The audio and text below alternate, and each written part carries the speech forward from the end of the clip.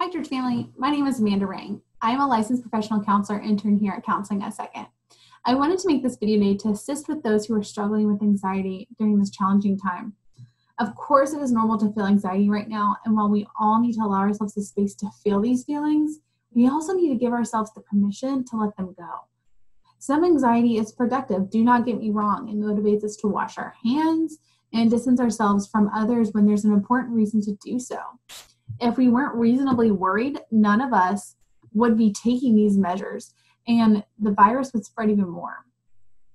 But the problem becomes when unproductive anxiety, that unchecked rumination, can make our mind spin in all kinds of frightening directions. Instead of helping us stay in the present, our anxiety spins stories about the future.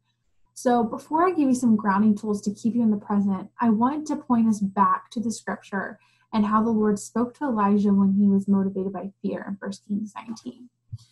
You know, Elijah stands out one of those greatest prophets, and he exuded great courage in the face of evil. He fearlessly confronted King Ahab and false prophets of Baal. Yet when Queen Jezebel threatened to kill him, he reacted in fear and literally ran for his life. He prayed to God, he lost his appetite, and his thinking was so disturbed. God responded mercifully to Elijah and did not condemn him for his condition. God provided rest and food and then encouraged Elijah to continue his ministry. The call to help others is a common antidote to disabling the self-absorption we feel and anxiety. Through all this, Elijah learned that the Lord would never forsake him. Even in the depths of anxiety and depression, God showed a loving concern for him. And I kind of want to bring that through these grounding tools of when you're feeling that overwhelming is to remind yourself where you are in the present time, right? Do not worry about tomorrow. Worry about today, as it says in Matthew 6. One of my favorite grounding tools is called the high five. I like it because you get to use all of your senses and it really doesn't take a lot of time. The first thing you do in the high five is find 5 things that you can see.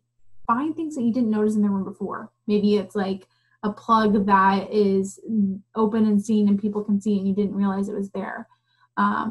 Next, find 4 things you can touch. 4 things in the room that you can touch that you didn't notice before. Notice the different textures. Notice how the floor feels different than your clothing, or how the floor feels different than your couch, or your couch texture is different than your clothes. 3 things that you can hear. Try to close your eyes and take some deep breaths and notice what you're hearing around the room and around your house, around your apartment. Are you hearing your upstairs neighbors? Are you hearing your children playing outside? Are you hearing arguing? What's going on? What are you hearing? 2 things you can smell. Is it the candle you just lit? Is it a dirty diaper? I don't know. Whatever those things are, find 2 things that you can smell. And then ask yourself, what can I taste on my tongue? What do I want to taste on my tongue? Maybe that means go make yourself a cup of coffee, find a piece of chocolate, find something that you enjoy, and just take a moment and just kind of bring yourself back to the present. Next thing, one of my favorite things too, is create a personalized self-love kit. Include your favorite verse from scripture in it. Find a video on YouTube with your favorite noises. Maybe it's a video of the city. Maybe it's a video of, dogs barking if you like that noise, or if it's crickets chirping because you grew up on a farm, or if you grew up in a rural area.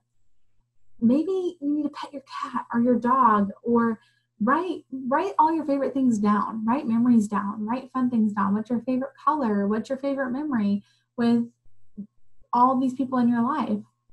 Or maybe it's, you know what, I just need to take a 20-minute nap. Whatever that is, make yourself a personalized self-love kit in that moment.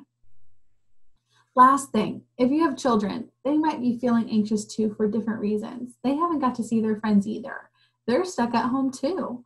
But what an opportunity you have right now, being home with them, to show them how to deal with it, right? The biggest way that kids learn is by modeling. So first, talk about it with them. Give them a place to speak about it. Give them a place to speak about their anxiety. Tell them that you're anxious too. But second, find a way to eliminate it for them with them, right? Find a progressive relaxation video on YouTube that you can both watch and follow along. I'll put one of my favorite videos in the comments for kiddos. This one's pretty much for elementary school age, but they love it. They absolutely love it. I'm praying for our whole Sweet Church family at this time. Please let us know if there's anything that we can do for you. Leave a comment down below for more video requests if you want some more videos of kind of what to do during this time. Please reach out. Don't be scared to. We're praying for you. We love you. And look out for some more videos to come.